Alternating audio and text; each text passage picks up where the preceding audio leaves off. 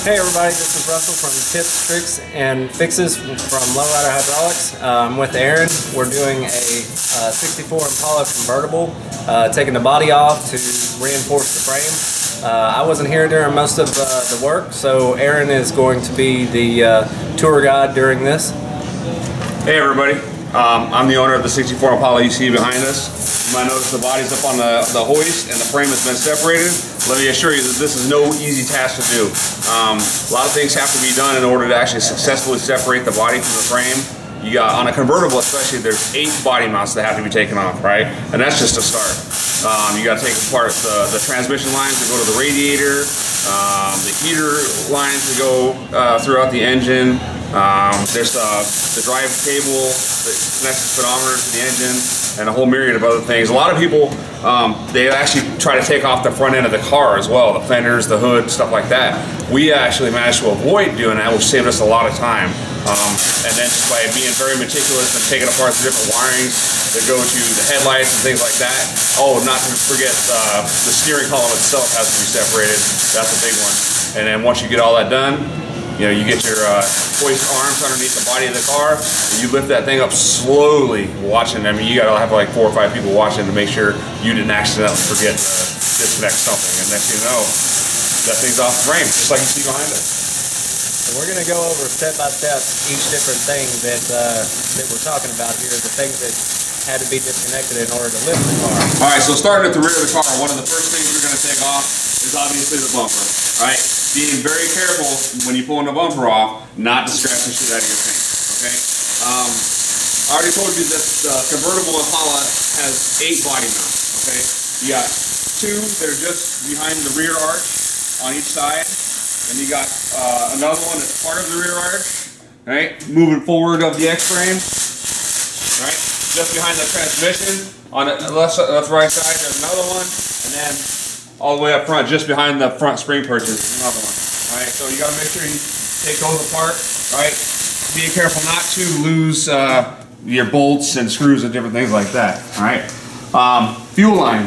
You're definitely going to take your fuel line apart. You see ours is obviously apart. But it's very simple. You just take it apart, and then you know, electrical connections in the rear, make sure those come apart as well. All right. Move forward. Let's see here. What do we got? All right. More electrical connectors. Okay. So here's the speedometer cable that goes to the transmission. All right. Definitely something that has to be disconnected prior to lifting the car. All right. You can see up into the engine bay. This car comes with AC, so that's one of the things that we had to disconnect as well. These are the hoses and lines that go to the back of the air conditioning compressor that is still attached to the engine. All right, you just disconnect those, as well as the heater hoses, which they're still up there. It might be a little bit difficult to see, but you know, there's 2 hoses. Disconnect those. So don't forget the steering column. All right, the Impala connects or disconnects up front, but there's some screws and bolts inside the car just below the steering wheel itself that you have to actually disconnect and loosen. That'll allow the steering wheel to come back towards the car, and it'll allow it to separate from the actual second piece of the steering column right here. Okay. There was a couple bolts on the front end that kept the front bumper on as well. The very front of the frame right here. All right, there's some bolts in here that kept it on. And then obviously the upper and lower radiator hoses, right? Because they're part of the engine, and they connect to the radiator itself, which is just part of the front. All right. Also, we have the brake line, which is right here, that disconnects from the brake booster, which is still up on the back firewall of the car. You definitely got to make sure you disconnect that, and which is going to cause you to have to redo your brakes once you get the body back on the car as well, but that's just simple bleeding. All right, so everybody knows that when you juicing a car, there's a big difference between a hardtop and a convertible, right? The hardtop of the car supports the car in a lot of stress points, and the convertible doesn't. But one of the things that Chevy did, taking this into consideration, is over the rear arches of the frame, they added this reinforcement piece on both sides. Only the convertible has this right here. You can see it's got 3 holes in it here, and they mirror each other on each side. So that added some reinforcement to the car itself.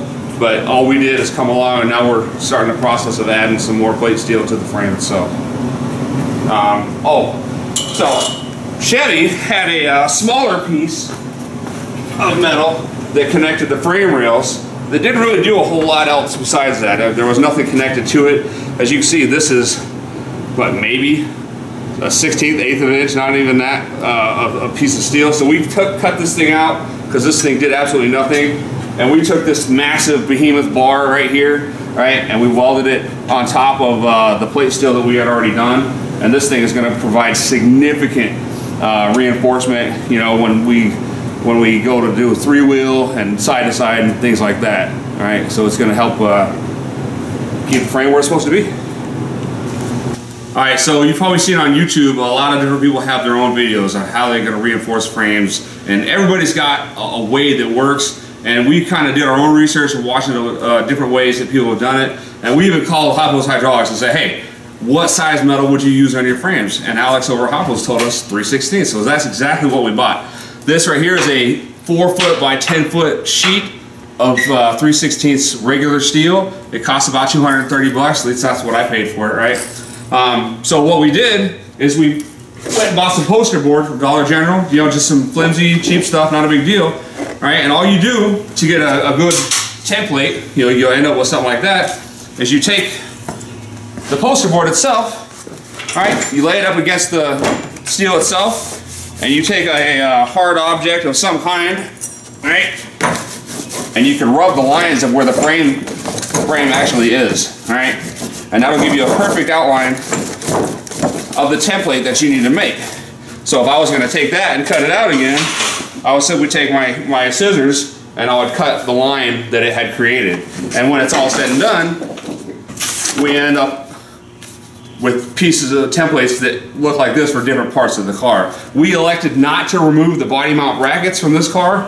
That was a personal choice that I made because I'm not going after like a hopper, a crazy, you know, 10 battery setup. I got 6 batteries with 4 pumps with 2 whammy tanks. So we just wanted to make sure that the frame didn't get twisted, okay?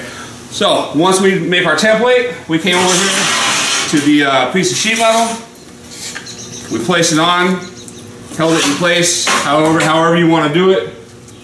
And we busted it out with the plasma cutter. Probably one of the easiest and fastest way to cut at least 3/16 plate steel, okay? All right, you take that. If you've ever used a plasma cutter before, you'll know how to use it, all right?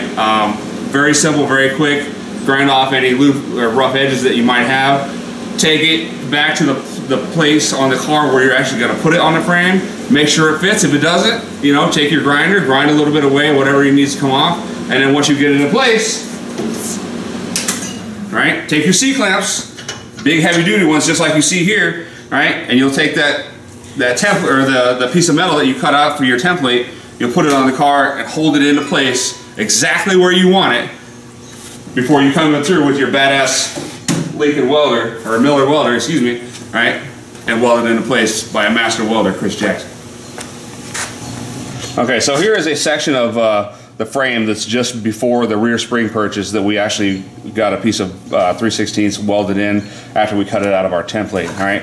One of the things you'll notice that this is pretty much welded in, but when you got the C-clamps and you have it clamped into place, you're not just taking your welder and just welding the entire thing all at once, right? That's gonna get the metal hot, it's gonna make the metal warp and do different things that it shouldn't do. So what you'll do is you'll tack it in 3 or 4 spots to hold it where it's supposed to be, and then you wanna weld, you know, 3 or 4 inches at a time, not all in a straight line. So you could do like 4 inches here, 4 inches on the bottom, you know, 4 inches here, and then eventually they'll all connect, but you're not keeping the whole thing really super hot while you're doing it. And once you're done, if you have beautiful welds like these, you're good to go. If you got some stuff that maybe you need to practice on, come back through, take your grinder and you know, get rid of those rough edges. Okay, so one other thing we're gonna talk about is when you're taking your templates and you're cutting them out of the plate steel, right, and you're getting ready to weld them on the frame, you gotta take a couple things into consideration, okay? Start with the sides first. That's your biggest area, generally open area, because the top has got a whole lot of different bends and shapes to it that are really hard to contour around, right?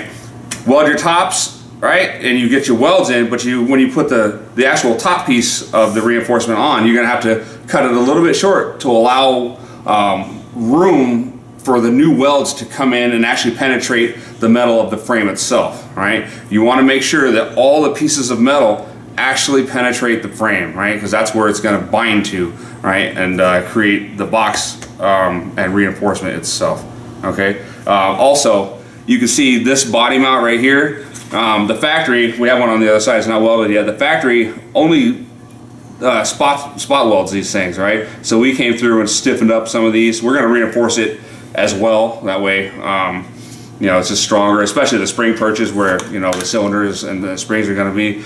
But these unwelded parts from the factory, you can always go over those as well, just to make it that much stronger. All right, so a common question that a lot of people with hydraulics on their cars have is, hey, do I need to reinforce my frame? The answer is yes. How much do I need to reinforce my frame? That is the question.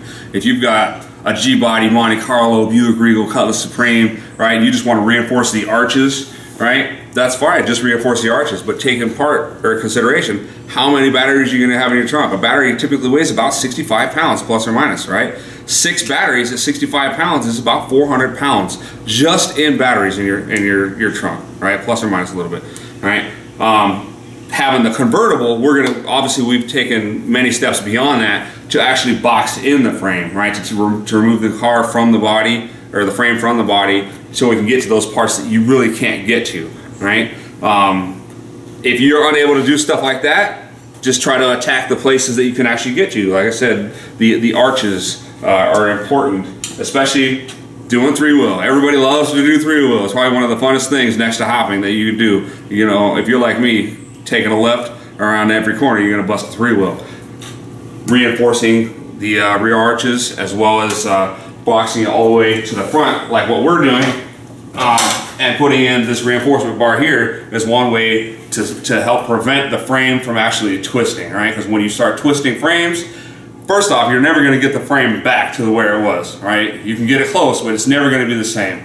Second off, once you start doing that, the body, the doors, where the doors close and meet the body, they're gonna have gaps in them that are really, really hard to fix. So you wanna try to avoid those. I could have simply came through here and put the hydraulics on, and I could have been hopping this weekend, but I knew long-term down the road that had I done that and not had the discipline to not do 3-wheels, I'd have a 64 Impala convertible that is, you know, has big gaps in the doors and the frame's twisted and it's not worth the crap. Now we took those precautions, and we're gonna, just like we're doing here, starting from the back, forward, up over the arches, and we haven't got there yet, but we're gonna move alongside the drive shaft tunnel all the way to the front of the car, to the front arches, you can see here. So currently, we're just behind the lower control arm mounts, right? But we're still moving forward. And bear in mind, we just started this yesterday. I pulled this car into Go Lube Express yesterday, drove it, and in 2.5, 3 hours, we had the body separated from the frame, and we worked till 2 o'clock in the morning, showed it back up here this morning at about 8:45, and we started doing it some more. So this is only about a day's work of what we've done. Granted, there's several people that have been working on this, so if you're trying to do something like this yourself, it's probably going to take significantly longer. All right, so once you actually do have the frame separated from the body, especially in older cars like this, you're going to start taking a look at your body mounts, your body bushings, right? You can see this one, although it's fairly old, it's still in good condition, right? It's got some cracking in it. If this is not satisfactory for you, or if you think you need to replace them, what better time than now to do that, right?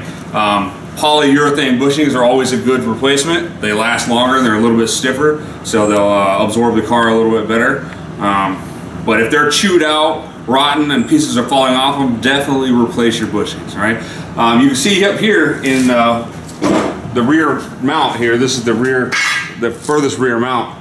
This is supposed to just unscrew from where the body mount was, but there's a nut inside there that's not supposed to move when you undo the body mount. Well, in this case, it actually has moved, all right? So what we're gonna have to do is come in through the side after we drop down the gas tank and actually cut a hole in the side, right, that's not visible, and actually either cut that bolt off or figure out some way to either push it all the way up through and replace this, because this right here is now no longer usable. But those are one of the things you actually find when you start taking your car apart, especially with old vehicles like this. So with hydraulics, when you have a hydraulic suspension, once you put it on, it makes certain things on the car no longer relevant. As you can see here, these are the shock mounts. My car has, the rear anyway, had air shocks on it, right? And they're still here, these are still present. So what it allowed me to do is actually raise or lower the rear of the car about 3 inches, you know, just straight stock. But since we're gonna have hydraulic cylinders, these are no longer relevant. So obviously we're gonna remove these cylinders and the air lines that go with them. Well, with that, the mounts that are associated with these cylinders are no longer relevant and they're no longer necessary. So instead of keeping them on and just to have something that's now potentially in the way for anything we may need to do in the future, we're gonna go ahead and actually cut these mounts completely off, right? And get rid of them and grind it smooth and put some 415 on it so it doesn't rust in those bare metal areas, right? This is not something that's required. They could definitely stay on there. The shocks themselves will not stay on there, but if you wanted to leave the mounts, you could definitely do that. But it's a personal choice that I'm making, is to go ahead and cut those away. All right, so for those of you who have 60s model Impalas, one thing that you run into is when you're trying to raise your rear end up, if you got like 12-inch cylinders or bigger, your drive shaft is going to come in contact with the lower portion of the drive shaft tunnel. So what we do is cut out the drive shaft tunnel, the lower portion, and to allow the actual drive shaft to go below the frame. That way you can get full lockup. But one thing to consider about this is you need to reinforce it afterwards. The entire bottom of where the X meets in the frame is a very, very flat area. All right, so it's a good place to put a piece of plate steel, but you just got to make sure that you keep the area where the carrier bearing bolts are open. Right, you do not want to box that in, because the carrier bearings definitely do not last forever. Even the heavy duty ones don't last forever. Right, and you want to be able to access those bolts that'll actually be able to remove the carrier bearing that's inside the drive shaft tunnel.